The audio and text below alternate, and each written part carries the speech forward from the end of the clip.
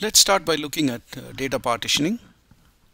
So first of all, before we get into data partitioning, I just want to introduce a little bit of some concepts about subsetting with vectors, subsetting vectors or data frames with other vectors. So here first we create a vector of 10 elements with the values 1 to 10 multiplied by 2.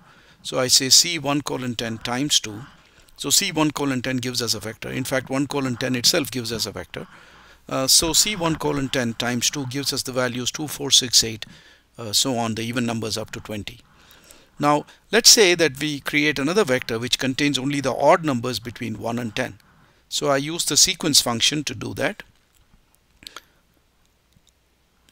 Okay, so I say sequence 1, that is starting value, ending value, and the step 1 comma 10 by 2, and therefore I get 1, 3, 5, 7, and 9. Okay, so now y has the values, it's a vector with the values 1, 3, 5, 7, 9. I can use that to subset the vector x. So if I say x of y, okay, if I say x of y, so I'm going to get from x only the elements which are in positions 1, 3, 5, 7, and 9. Okay, so I get 2, 6, 10, 14, and 18. Okay, so whatever are the values in the vector y, they become the values that we are selecting from x. Okay, so now we introduce another important concept here, which is that if you've got the vector y, here we saw how in the previous slide we saw how we can select from x only those indexes which are in y. We got that. Now we can always use minus to say get me everything other than these values, right? So in here what we are going to get is we're going to get all the elements from x which are in positions other than 1, 3, 5, 7, and 9. Okay, so the minus says get me everything else. Okay, so armed with these ideas, by the way, we can also use a Boolean vector for retrieval. So here I'm creating a Boolean vector of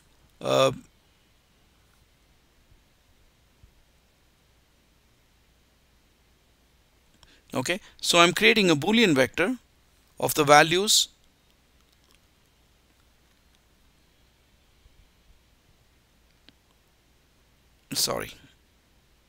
I'm creating a Boolean vector with the values true, false, false, true, false, etc. And this is a vector with 10 elements. So x was our earlier vector with the values 2, 4, 6, 8, 10 up to 20.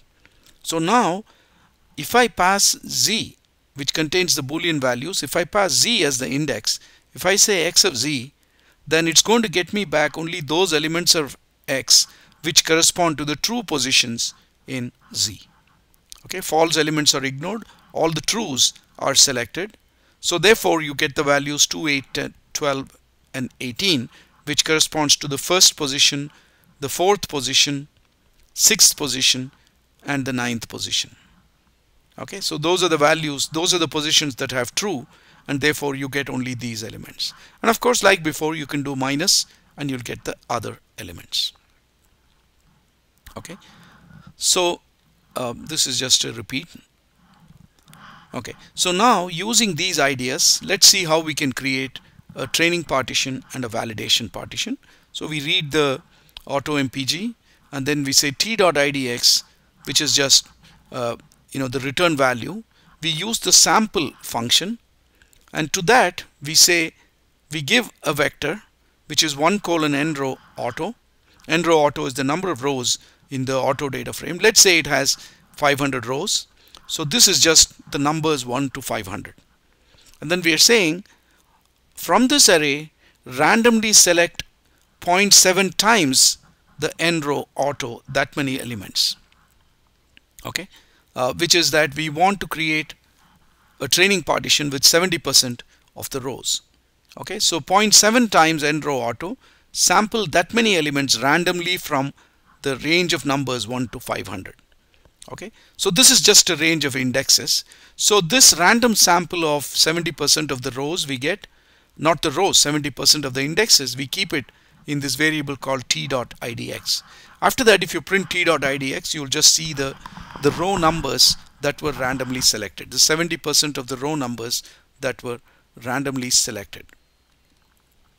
Okay, so now we can use that vector as an index into the training partition. Okay, so we can say train is auto of t.idx comma. We say comma and leave it blank because we want all the columns. So train now will contain only those rows in auto which correspond to these indexes. And then we can of course do the validation partition as everything else, auto of minus t.idx. After this you can check the number of elements in n row, the number of elements in training and validation.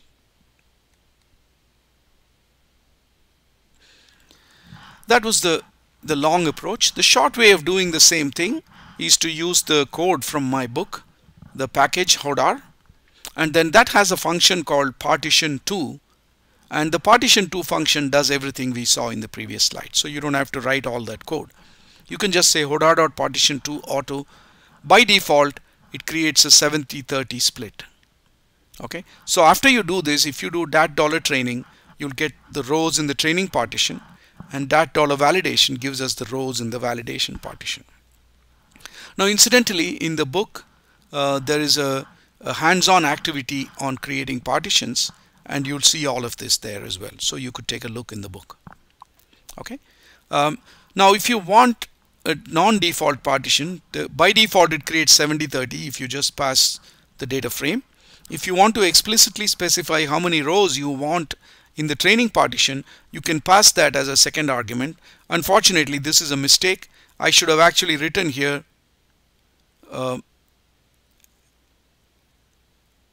n row, and I should have said times 0.8.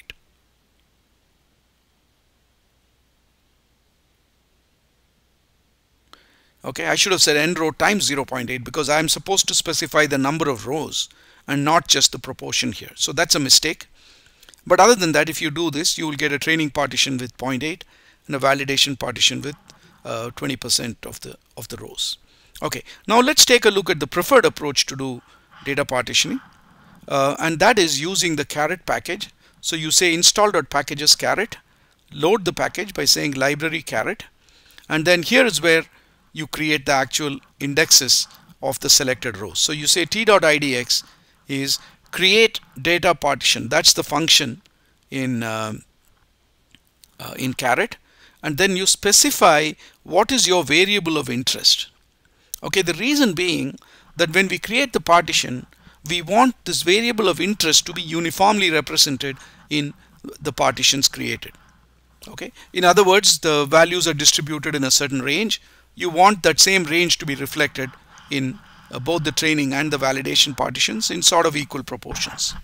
Okay, so that's what you specify the target variable for, and then you say what size of training partition you want. In this case, you just specify the proportion, and we say list equals false because by default it returns a list. The create data partition function returns a list, but what we would like is a vector. So we say list equals false and we get back a vector. Okay, now in either case, whether if your target variable is numeric or if your target variable is categorical or a factor, you pass that value here. For example, suppose our target variable is a factor. Let's say buyer and non-buyer. Okay, so now you want the training partition and the validation partition to have a good representation of buyers and non-buyers.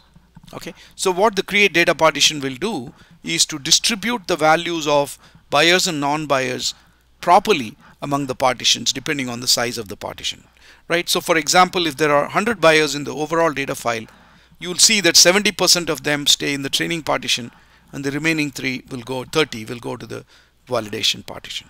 That is why we pass this, and therefore this function create data partition creates much more representative samples than the previous random sampling approach.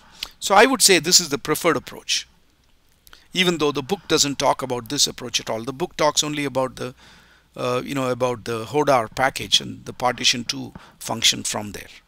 Okay, so once you've got the t.idx, the indexes of the elements in the training partition, you can always say auto t.idx comma to get the actual training partition, and then auto minus t.idx to get the validation partition. So that completes our discussion of data partitioning with R, and we'll just use this approach as we go.